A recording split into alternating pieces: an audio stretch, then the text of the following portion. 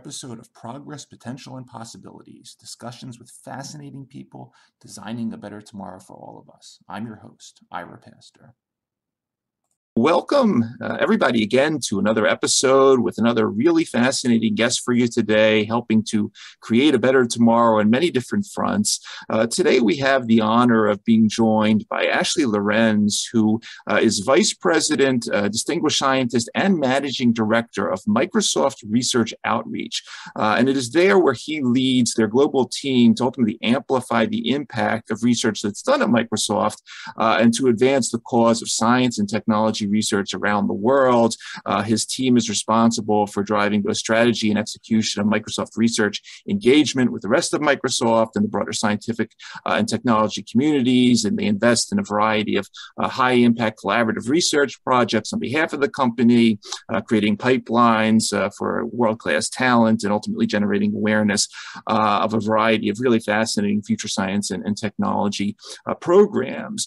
Prior to joining Microsoft, Mr. Llorens served as the founding chief of the Intelligence Systems Center at the Johns Hopkins Applied Physics Laboratory, where he directed R&D in artificial intelligence, robotics, neuroscience, and created APL's first enterprise-wide AI strategy and technology roadmap.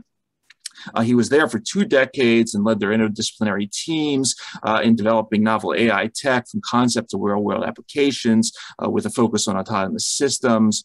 He has a background in machine learning and signal processing, and his current research interests there included reinforcement learning for real-world systems, machine decision-making under uncertainty, human-machine teaming, and practical AI safety.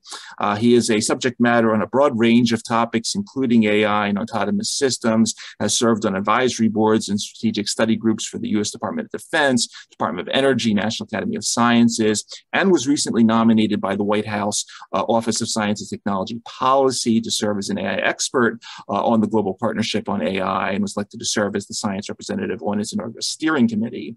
Mr. Llorens has a background, both Bachelor of Science and Master of Science from University of Illinois, Urbana-Champaign, and alongside all of that he was doing in the engineering space, he also has a parallel career as a hip-hop artist, known by his name as Solstice. He founded the group Wandering Soul Records, and he serves as a voting member of the Recording Academy, the institute that organizes the Grammy Awards. So a lot of fascinating things to talk about here. Ashley Llorens, thank you so much for taking the time to come on the show today. Yeah, it's a pleasure. Thanks for having me. Yeah, absolutely. I'd like to, as we typically do, start off by sort of handing things over to you for a little bit, just to talk about the beginning, everything from where you grew up to how you developed some of your early interest in STEM fields like AI and autonomous systems. I think that'd be a great way to start things off. Yeah, happy to. So I am born and raised on the south suburbs of Chicago. I've always had a parallel interest in science and technology and just kind of an intellectual curiosity for how the world works. So that's driven me. I've also always been interested in expression and creativity and connecting people through art. And so that's been a driver as well. And I would say, just based on my own kind of experiences growing up, I'd actually focused more on science and technology almost as the thing that I was going to do as a passion, and my primary goal at the beginning was to focus on kind of a career in music. Just that was the way that my mentality was. And, it just turned out that this fallback option that I was pursuing, in science and technology and engineering led me to go to the school that was in my backyard, 2 hours to the south of my house, which was the University of Illinois at Urbana-Champaign. And so I wound up getting a bachelor's and a master's degree there in ECE, electrical computer engineering. Just so happens that the in-state school is one of the top engineering schools.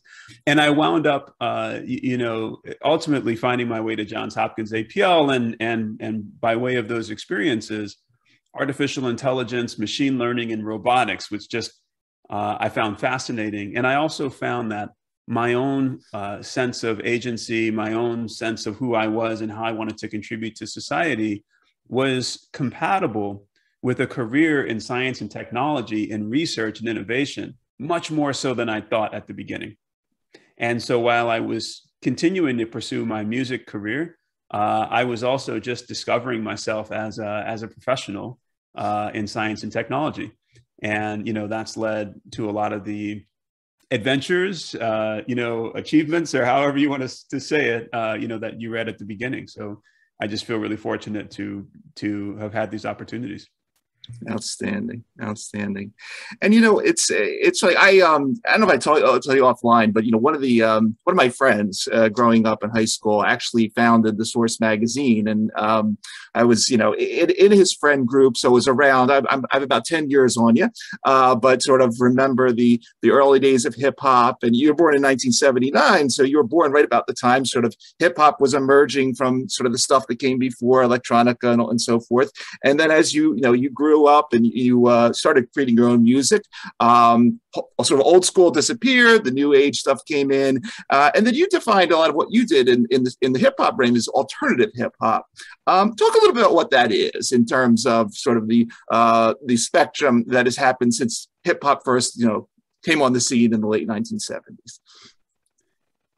For me, hip hop was a way of expressing myself and who I was, and in a way, discovering myself and my personal narrative at a time in my life where I wasn't necessarily empowered in a lot of different ways, but I could control the stories that I told about myself, mm-hmm. and I could, kind of let the world know who I was and what I was about. So for me, it's always been centrally about that.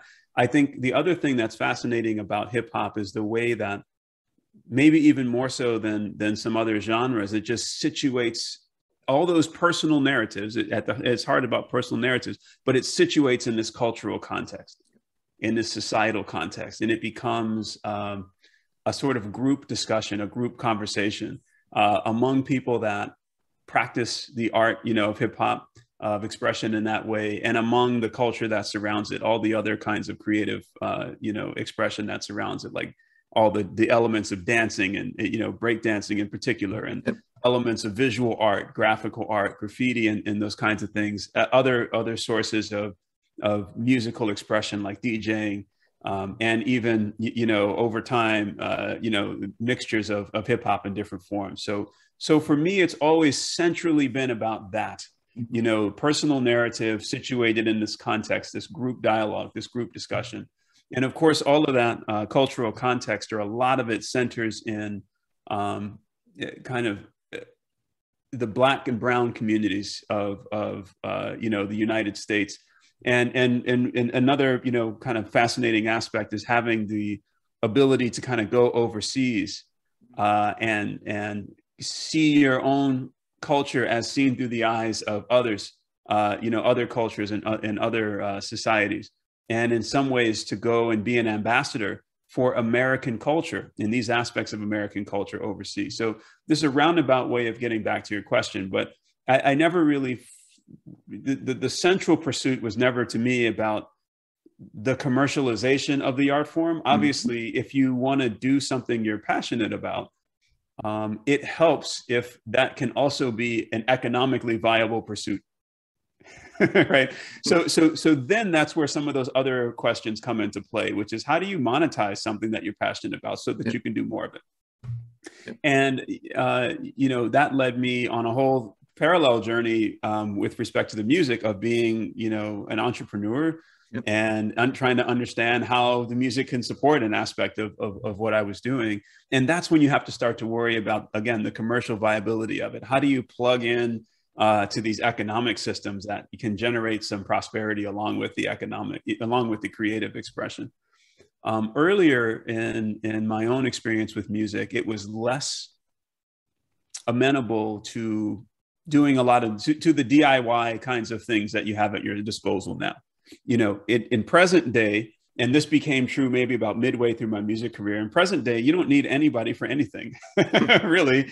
You can go and you can get equipment that's inexpensive, and you can have the world's best digital audio workstations at your fingertips for not very much money. You don't have to go to a recording studio. You can publish your music right to people that may want to consume it. Now you have a crowded field that you have to take advantage. You have to stand out in some kind of way. You have to, maybe it's a little more difficult to find your audience because you're competing with more people that can access this form in a, in kind of a viable way.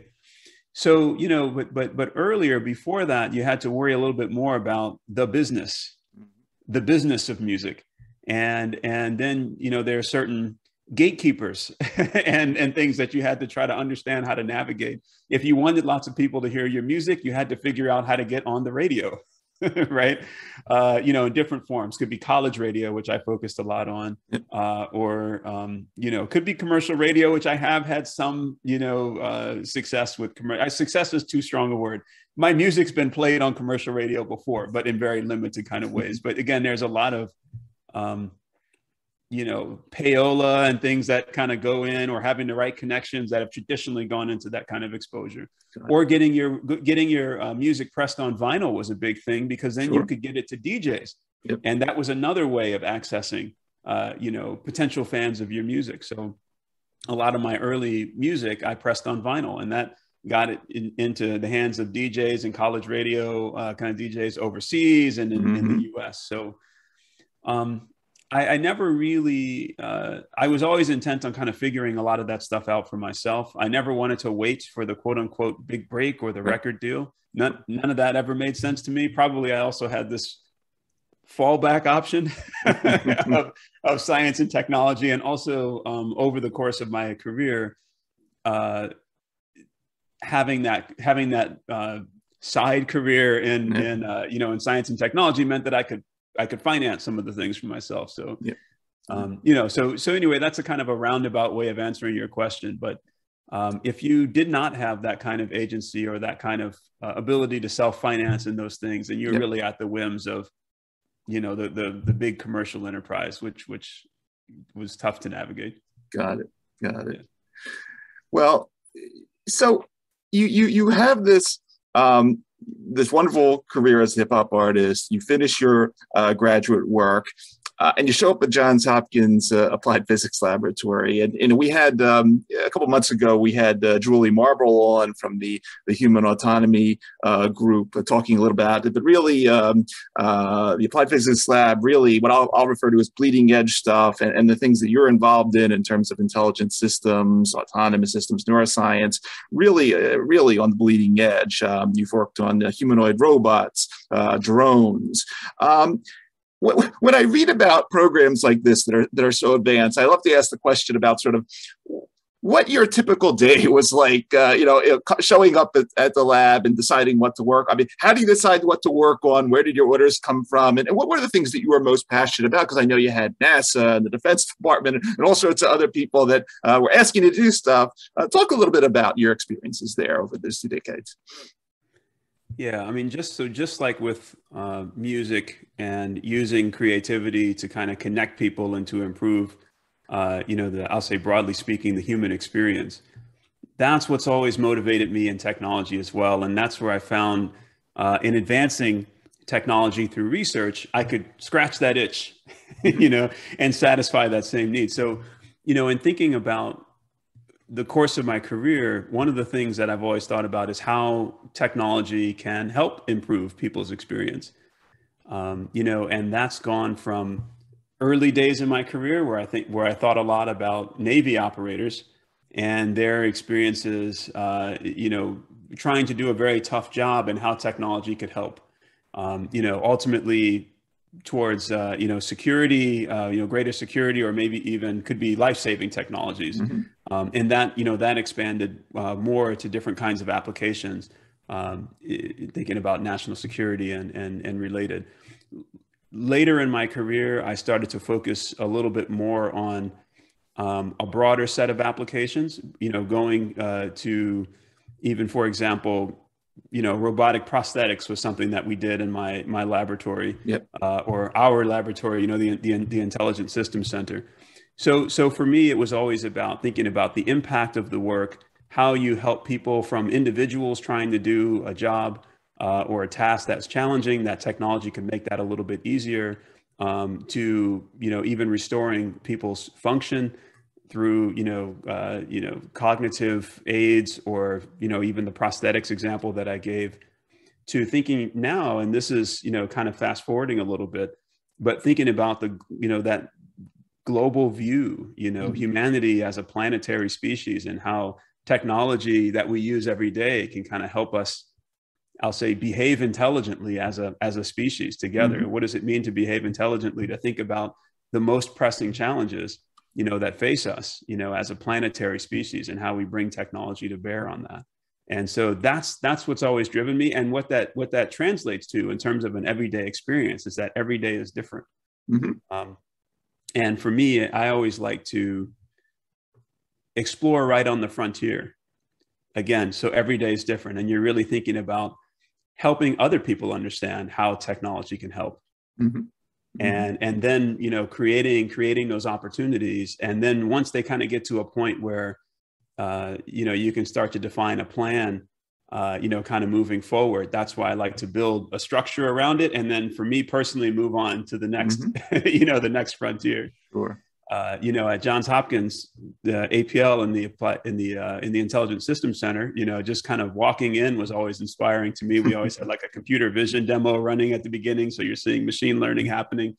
You've got, the robotic prosthetics example, kind of technology at work. You've got people working on, autonomous aerial vehicles or other kinds of autonomous robotic platforms. And that's just on the way to your desk. Right. And then you sit down and the fun begins. And so, I've just recently translated over now to Microsoft Research, mm-hmm. and just trying to get a sense of place. It's a little interesting because it's, we're still in the midst of the pandemic now. Sure. And so Microsoft Research, my equivalent experience is happening in Building 99. And it's this really impressive building, a big atrium, a room for hundreds of people and scientists and engineers and all. And it's quite empty, but I've been starting to come in, get the sense of what I experienced kind of on my way to my desk, which I know will continue to evolve, as we kind of progress through the stages of the pandemic. Very cool. Very cool. And in that, so now, okay, so a couple decades at APL, now you show up at Microsoft, one of the most valuable, largest companies in the world. Obviously, we had some Microsoft guests on in the past, like Jim Weinstein, working in the healthcare space. And I think most of you out there know that Microsoft is not just, operating systems anymore. You do a lot more. Talk about this new role, if you could. What is involved in, because it seems like you're at the epicenter of a lot of stuff that goes on in the research organization. Talk us through about your transition to this position and basically what you do on a given day here now. Yeah. Well, one of the things that I'm really excited about for Microsoft is this mission of empowerment. It's right there in the mission for the company. Empower, essentially leverage technology to empower people and collections of people, organizations, institutions, even societies, to kind of do more as the mission. And to be in research, at a place like that, that's itself at the forefront of technology. And then you're in research, which is looking, beyond the headlights to what's coming next. And Microsoft is really about, building tools and platforms, for people to go create. So again, empowering people. But in research now, you're envisioning what those next challenges are, right? That people will be trying to tackle. And then how technology can really be extended, be pushed, how the boundaries, of what technology is today can be pushed to address those use cases coming up. So it's really exciting, to go from the space of kind of national security, space exploration, et cetera, technologies that themselves are addressing big societal problems, to more of the private sector, with Microsoft really thinking about technologies that people are using every day, and how they might be using those to kind of solve problems. So that's really at the foundation of what we're about. And so you get this view, you start to zoom out a little bit and start to think about society itself as a customer for technology and how you organize around that challenge. So that's been a focus in the early days in this new role.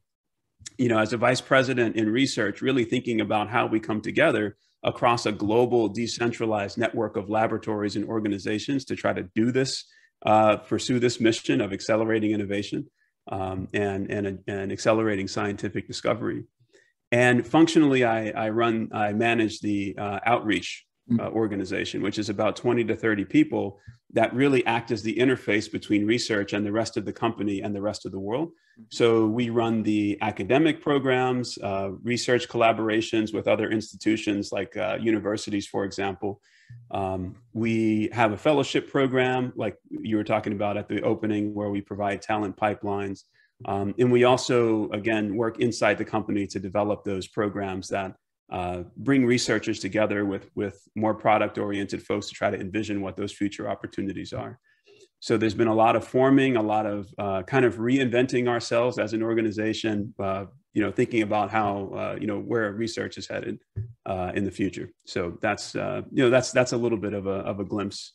And every day is different, just like with the previous job, which is part of what I like about it. I can imagine. Actually, one of the areas that you focused on a lot, previous to Microsoft, was artificial intelligence, and this is something that we spent a lot of time on the show about, and talked about it from everything from designing new drugs to new flavors of whiskeys. It seems like AI is showing up everywhere nowadays. Just as sort of a side branch here. Are there areas of artificial intelligence that you personally are most excited about looking forward? Obviously, it's going to probably be everywhere, but are there specific applications of AI that we might not think off at the top of our heads that, wow, this might be a really great application looking out the next 5-10 years? I really think applications of artificial intelligence that are more oriented towards human-machine teaming, I think are really exciting. The idea that not only do humans have to adapt to technologies, but technologies can understand human beings a bit more and adapt to us.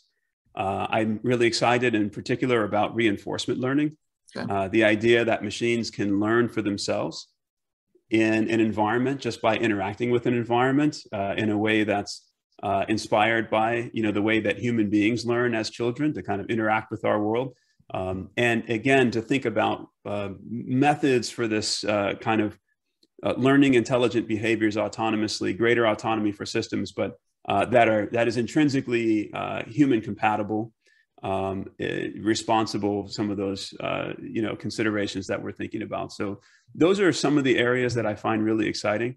I think applications of artificial intelligence that are geared towards more open world kinds of use cases. Mm-hmm.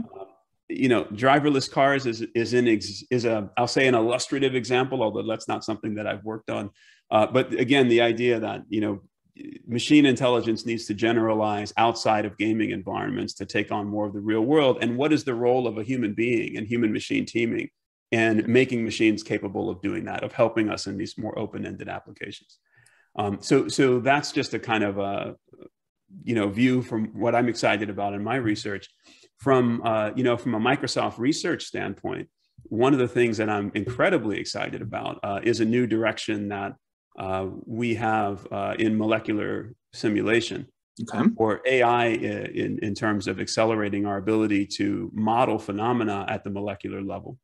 And so we've just brought on Max Welling, who's a renowned researcher in this area. And he's going to be working closely in the UK with the Microsoft Research Cambridge team. But you can imagine, a lot of the phenomena that happen at the molecular level are very difficult, or they take a long time to simulate using first principles physics. Sure. Phenomena on the order of microseconds can take, tens of days, maybe even hundreds of days for a supercomputer, to simulate, through the first principles. We know how to do it through, the first principles physics, but it can be really slow.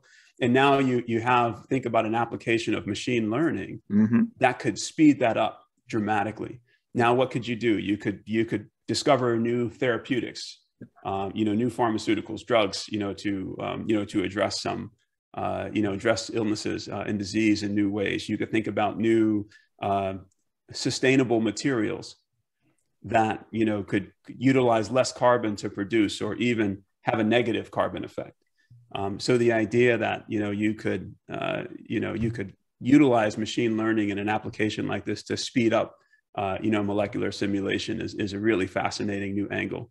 And again, just another example of something really exciting happening at Microsoft that's kind of right at the forefront of research, and ultimately thinking about, again, being Microsoft, how we leverage advancements in this to empower, the technology community to, to accelerate drug discovery, to make materials more sustainable, et cetera. So ultimately creating tools that others can use. Wonderful. I like to joke that, if we could just clone the Ashley Llorens of the world 100 to 500 times, whatever, most of the world's problems go away. Obviously, we can't do that today yet, but we do have the next generation coming along. And obviously, I'm sure a part of your outreach is exciting this next generation about STEM through your outreach. Talk a little bit about what you might be doing to get the kids out there, the high school students and so forth, further interested in this. And then us reconnecting to what we discussed earlier on, how popular culture, hip hop, some of these other paths may be ways to excite youth into getting them focused on these areas nowadays.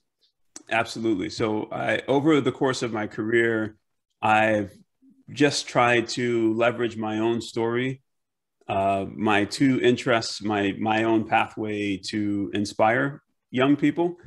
And that's come in a variety of forms, speaking to audiences from elementary school kids all the way to high school and college. I even took a trip back to my alma mater, Urbana-Champaign, University of Illinois, Urbana-Champaign, a few years ago to give a lecture there to some of the early career ECE students. So for me, that's a continuing personal passion, and I'm always thinking about ways that I can essentially share my story and my experiences. So I think that's what really makes it real for folks. It's hard to think about, especially when you're young, to think about these things in the abstract. You just need reference points, people that have gone through something, people that you can relate to. And to the extent that my particular experiences may be more relatable because of who I am or what I've done, I'd love to try to leverage that.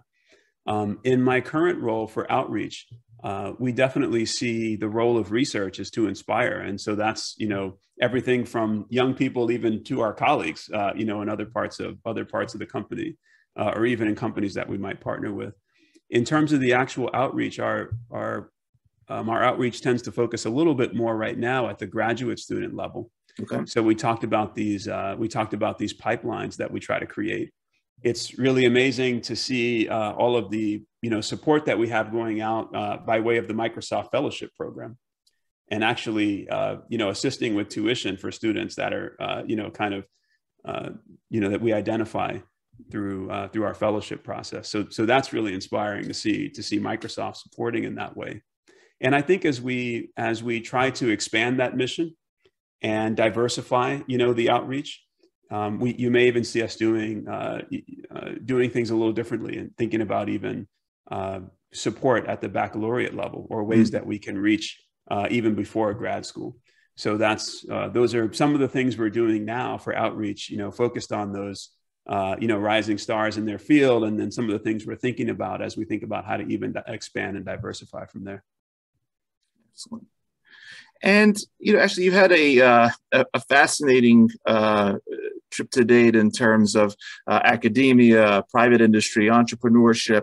You've worked in science and tech. You've worked in entertainment. I want to sort of give the floor back to you just for a couple of minutes. I obviously have this part where we ask about mentors, influencers, people that have been there with you along for the ride, that have kept you on this path. Take some time to mention, shout out to some of the more important mentors that have really been there with you on this amazing career. Yeah, it's such a great question, and mentors play such an important role. Going early in my career, like high school, I had a math teacher, Mr. Amaro, that was really influential. And he really, between him and my dad, being a high school math teacher, really ignited a passion for me in mathematics. And we would even come early to school, early bird, like 6:30 or 7 o'clock or something like that, to do, learn linear algebra. And that's something that stood out to me in particular, because linear algebra is such a foundation for a lot of what we do, and machine learning and pattern recognition, matrix math. And it was striking to me that in our spare time, we had learned so much linear algebra that I actually didn't see a lot of new math until halfway through my college career, which was, pretty, very helpful in my engineering curriculum. Getting to early in my career at Johns Hopkins, Scott Peacock was the person that hired me got me in as an intern and then hired me full-time. And I really feel I learned to be a professional engineer under Scott. And so, he was very influential in that way. Everything from, ways of thinking about solving problems to a lot of the professional ethics and ethos, that kind of go into being an engineer. Mm-hmm. And so that was, he was a great mentor as well. And of course, there are, just many people along the way. I try to learn from everyone. In different ways. I feel when I meet people, everyone can have something to teach you. Many times it'll be an example of what to do. Sometimes it can be a sharing of a lesson learned. So thank goodness we don't all have to make the same mistakes. We can learn from each other's mistakes. And so at any rate, I think it's such an important question. There have been so many mentors. Some of them are, have been shared aspects of my identity and shared aspects of my story. And others are just completely different, in terms of the experiences that they've had, in terms of the way that they identify as a person, and yet, have been so influential. So I think it's just important to be able to, to learn from the people in your life like that. Outstanding. Actually, the final question here, and then as people that watch the show know, I typically give the bio of our guests to my kids to see if there's anything interesting that they come up with. And I had to listen to the beginning of an interview that you did with Microsoft's Chief Technology Officer, Kevin Scott, where that you mentioned amongst your early interests in science and technology, you were also very interested in comic books, and you're a big fan of the Infinity Gauntlet series. And so the questions that my daughter and son came up with, and these are tough ones. A, your favorite superhero, and this is a little tougher one. If you had to choose one of the Infinity Gauntlet gems, specifically out of the Infinity Gauntlet, which one you would choose? And I'll hand you that one, and it's a tough set of questions there. My favorite comic book character growing up was Silver Surfer. Oh, okay. Very good. All right. So, it's interesting because when you look at the MCU as it's currently formulated, Marvel Comics, cinematic universe, Silver Surfer doesn't play a big role, which was, and I'm a big fan of the MCU, but I've always kind of missed the Silver Surfer. I think this has something to do with the way that the different properties are owned by studios. I think that, the Fantastic Four and the Silver Surfer are kind of owned by a different studio. But, in the original Infinity Gauntlet series, Silver Surfer actually played a big role and was one of my favorites and one of my dad's favorites. This was something that my dad and I kind of did together. In the original Infinity Gauntlet series, the Soul Gem played a really big role. Sure. And another character that's not so much in the MCU, Adam Warlock, played a big role. Oh, yeah. And so, at the risk of spoiling the comic books, which I don't know if that's really a thing, if people should go back. No, we have them all here. That's okay. Right. But, the way that the battle is won, right, is that, and I think this is true, it's been a while, so take this with a grain of salt. I think I remember, Adam Warlock kind of having been trapped in the Soul Gem. And sort of coming out of the Soul Gem and then, essentially taking the gauntlet from Thanos. So that's one of my favorite moments. And those were some of the characters that I enjoyed from the original series. Awesome. Yeah, I love any character that wields the power of cosmic. So I'm all with you with the Silver Surfer. Exactly. Yeah. Actually, this is really very fascinating. And I just really appreciate the time you took to talk to us today. I really want to wish you the best on this journey. I know it's going to be very extremely exciting and successful. For everybody that's going to be listening to this particular episode on the podcast or watching on the YouTube channel, you've been listening to Ashley Llorens, Vice President, Distinguished Scientist, and Managing Director at Microsoft Research Outreach.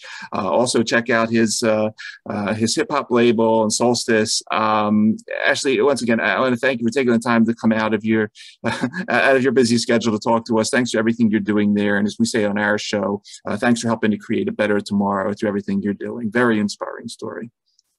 Really appreciate the time today, Ira. Pleasure to be here.